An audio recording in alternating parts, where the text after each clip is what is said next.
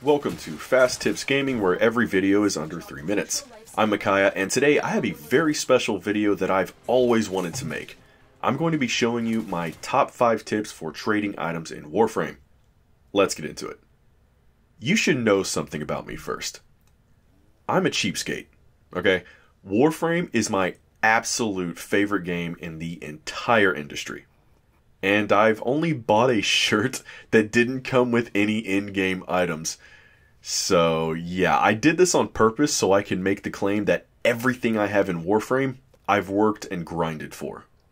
Using the tips I'm about to show you helped me tremendously in my plat returns, as well as buying things much cheaper than the current market value. Number 1, we're starting off with something that most people do, but some people still don't seem to understand.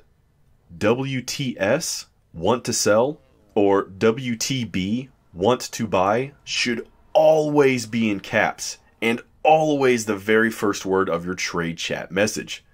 Be sure you understand this fundamental before moving on. Number 2, only capitalize special words. There's no reason to put your entire message in all caps. As a matter of fact, you will be soft banned from trade chat for a while if the kickbot catches you, and your items won't be seen as well as they could have been. Number 3, make sure you put every item you're trying to sell in brackets. This makes it much easier to see in trade and enables your items to be clickable for more information. Number 4, keep it simple.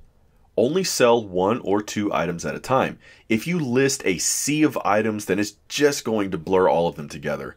It's not impossible for you to sell an item this way, it just makes it more difficult for your buyers to see. Number 5, there is a subtle way to make what you're offering seem cheaper than it actually is. And there's a way to make your buying offers seem more expensive than they really are. It's simple. If you're selling an item, list the price with a small letter P.